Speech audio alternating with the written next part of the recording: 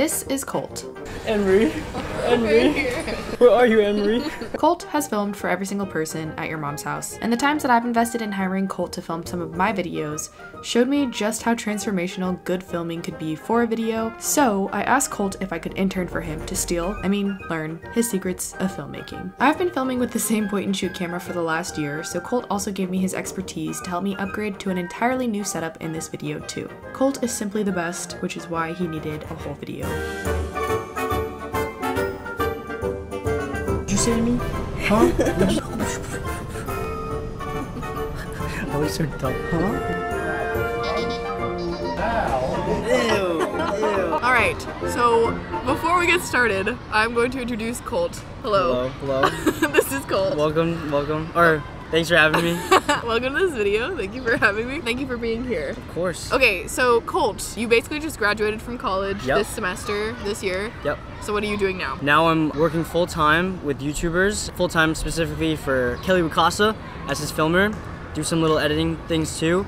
And I do some like smaller side jobs with other YouTubers. Where are you from? I'm from a place called Cornwall, New York. It's like in the middle of nowhere, but it's fun. Mountains, hiking trails, stuff like that. Yeah. When did you start filming? Essentially last year in February, Steezy Kane came to New York City and through this like big snowball fight, he was just looking for like anybody to help film extra angles. So I shot him a DM. I was surprised he got back to me, and that's like what started everything. That was like super surreal, and about like 6 months go by. I'm like, dude, like this is so cool. What do I do now? Then in August of last year, Steezy came back and brought me along with Sneeko to film his How to Be Happy video. And from that, I kind of had a little bit of connection with Sneeko and Steezy, who are friends with Kelly. Then Kelly moved in October and was looking for filmers. I shot him a DM, and I basically had like some credibility, I guess. That's interesting because I think a lot of the time you think to like DM someone or do some type of outreach. A lot of the time people just never get to that stage. Yeah. So that's been career changing for you, is like the outreach. It has been, yeah. Just a simple DM has changed my life, so it really has. At what point did you realize that this is something that you wanted to pursue full time? I graduated back in December. I literally had no idea what I wanted to do. I was like a film major, did an internship, but movies didn't really seem that fun, to be honest. It's kind of like that thing where like if you're working and doing something that you love, like it doesn't even feel like work. It goes back to me just like loving YouTube. I could be so tired, but if we're filming a video, like I'm ready to go, and like meeting all the creators and just you experience like pretty crazy things, I guess. I love doing what I do. It doesn't feel like work, and I'm just happy to call it my career, I guess. Yeah, for like a complete beginner, how long would you say it takes to like master camera skills? Just to get the basic settings down, it's pretty easy. Like maybe 2-3 days and you'll feel like way more confident than you were before. To really master it, you just have to go out and shoot, and like trial and error really is the best way to learn. I think it's important to like not let your gear get in the way of creating, but at some point it also helps to know and troubleshoot like when things go wrong. As you grow, you should probably increase your quality too. That is important to differentiate. It's like you don't need a nice camera to get started. Yeah. But for something like what you're doing, it's an investment. So now we're gonna go to his favorite shop. I can't wait. B&H. I can't wait. Off to B&H, I can't wait. B&H, can't wait. This is my third time going to B&H. I've gone with Luke, Elliot. We are going to B&H. Which camera should I get? What about any of these small ones? Tejas, round 2 B&H. And now I'm going with the Pro. The Pro, hey. So I'm asking which setup you think would be best, knowing me, for me, if I want to like upgrade my quality and get like a nice upgraded camera. The Sony a7 IV came out recently. It's a great workhorse, hybrid, takes really nice photos, really good video. That's my recommendation. Okay. All right. B&H, let's go.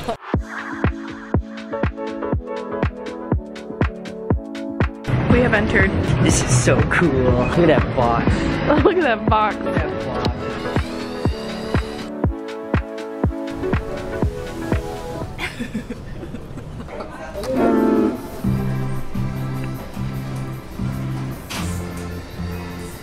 My camera recommendation is the Sony a7 IV. Oh, this one? That's the one. It's a little expensive, but you won't have to upgrade for a long time, and it's like super reliable. What lens would you think? The one I would suggest is the Sony 16-35 power zoom that just came out.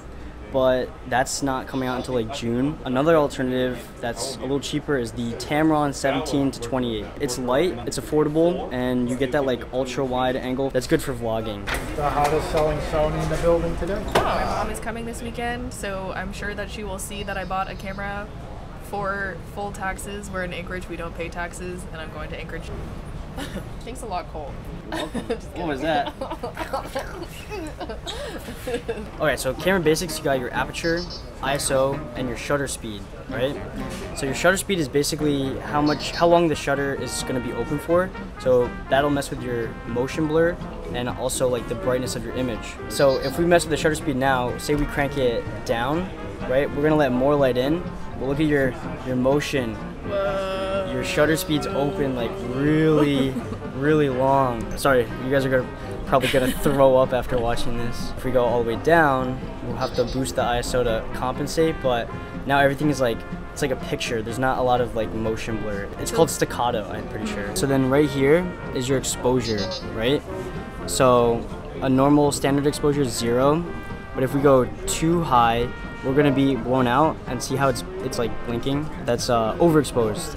Vice versa, if we go too low, it's gonna go into negatives, underexposed. So the next step is ISO, your sensor's sensitivity to light. So generally you wanna keep it at a lower ISO because there's less grain, right? Generally in low light, when you jack up the ISO, it better exposes you, but you introduce a lot of noise. And then I guess the last thing is aperture. Aperture is also how much light you let into the sensor, but it also determines like what's in focus. So like right now, if I come closer, like you're out of focus, right? But then if we crank up the aperture, like more comes in focus, and now like everything is kind of in focus. Right now we're at f22, everything is pretty much in focus, and then if we go all the way to 2.8, now like it's blurry. That was a good little lesson. I don't know if you learned anything. From this to this. It's much better, isn't it? Learning my camera has always been something that was very daunting. ISO, lenses getting bigger and smaller, depth of field, it all just seemed really confusing. And I was like, if I could just use this little point and shoot camera and be fine, then that's what I'm gonna do for the time being. However, after meeting and then also working with Colt on some of my own videos, his footage is just on a different level. While Colt did a great job of explaining, I really need to go and do that and learn on my own. Right now I'm shooting in manual. I've only really ever shot in auto, and I think part of it is just me not trusting myself to shoot properly. So that's where Skillshare has come in so beautifully. And I am super excited to be partnering with Skillshare for this video. Skillshare is an online learning community with thousands of inspiring classes for anyone who loves learning and wants to explore their creativity and learn new skills. With Skillshare, you can invest in yourself and in your personal growth. I am watching Jordi Van de Put's course. It's called DSLR Filmmaking from Beginner to Pro. I'm also simultaneously watching Dennis Schrader's Videography for Beginners, learn camera settings, framings, techniques to make awesome videos. I like watching multiple people explain the same things because I feel like everyone has a different teaching method. There are literally thousands of courses. Our friend Nathaniel Drew has a course, Document Your Life, 4 Methods to Live More Intentionally, courses on storytelling, cryptocurrency, screenwriting. There are so many courses that you can choose and learn from with no ads, no interruptions. So if you are interested in leveling up your skills, Skillshare is offering the first 1,000 people to use my link in the description a 1-month free trial of Skillshare. Once again, thank you to Skillshare for sponsoring this video, and let's get back to Colt.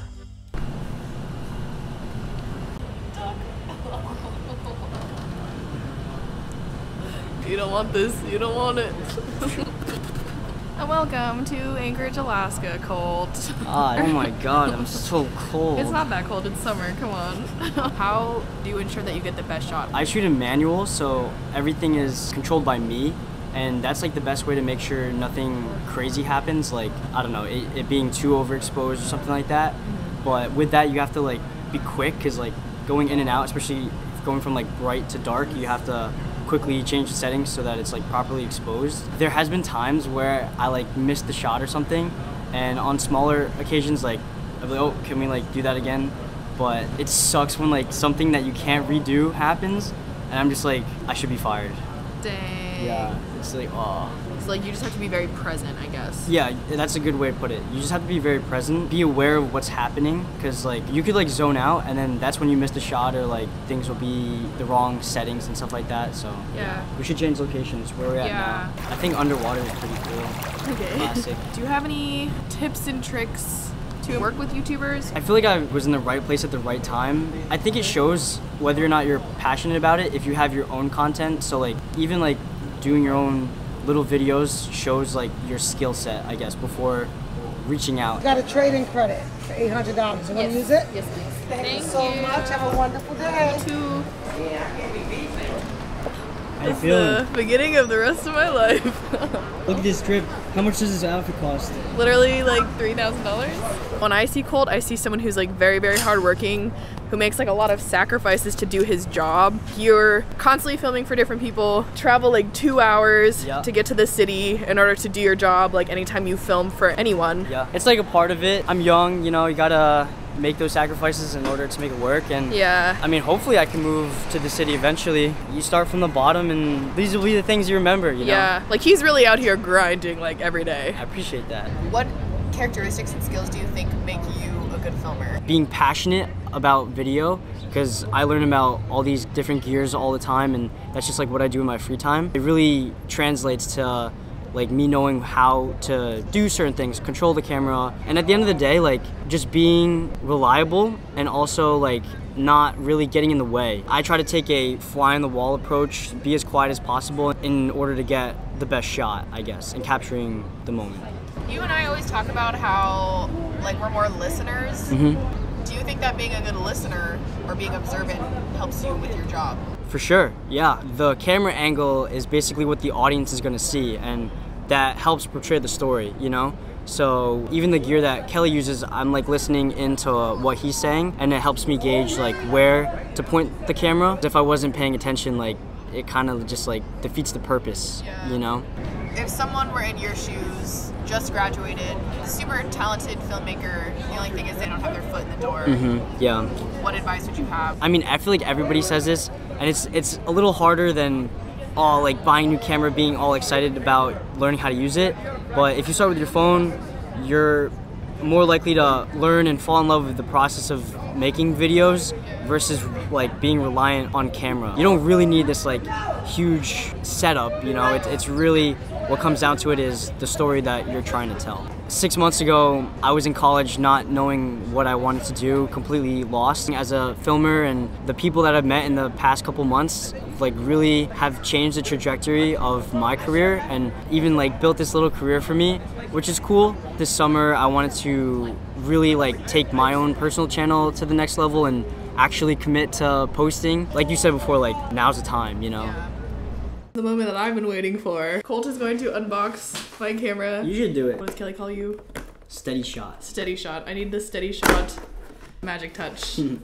Oh, there it is. Oh, So, dang. That's not too heavy looking. It's pretty good. Actually, That's pretty this good. fits your hand nice. Whoa. Ready? Yeah. This is all you. Take it away. Hey. This looks good. This is the perfect setup, I think. Even if you want to vlog, if you want to be awkward about it, even like out here is like Wow. enough, you know? Yeah, I always do this. This is my favorite angle because I'm like awkward vlogging, you So know? that's wide enough. Wow. You inspired me. You taught me so much, and you picked the best camera setup that I think I could have asked for a 10-year celebration. Yeah, no more cameras after this one. I think that's it for this video. Well, Annemarie, thanks for having me on your channel. Go Really check out appreciate Colt's it. channel. Thank you. He thank has you. a Day in the life, filming for Kelly Wakasa. follow him on Instagram. Aw, thank you, Colt. You're the best. Thank you. Do you want anything, Colt? No, it's okay. No, Colt, say something. No, I don't drink coffee. Get on the most expensive water there is. Did you bring water today? I brought water, so.